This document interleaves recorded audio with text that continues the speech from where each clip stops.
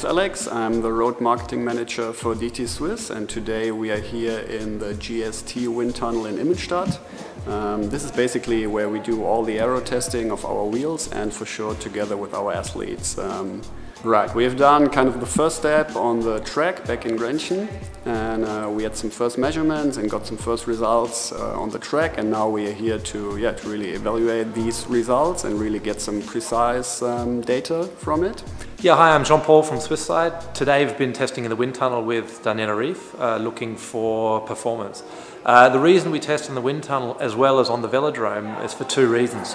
Firstly, we can measure a lot more accurately in the wind tunnel, so we can really look for these fine adjustments. Secondly, in the wind tunnel we can also simulate crosswinds, which is really important for tracks like Kona or any real-world tracks for that instance. Today we've been working a lot with, in particular, helmets and bottles and bottle position, and right at the end we're also testing different head positions, and we found some really big gains actually for Daniela. So she's going to walk out of here today with not just a handful of watts but also a handful of minutes, which are going to make her quite a bit faster in Kona this year. Over the world.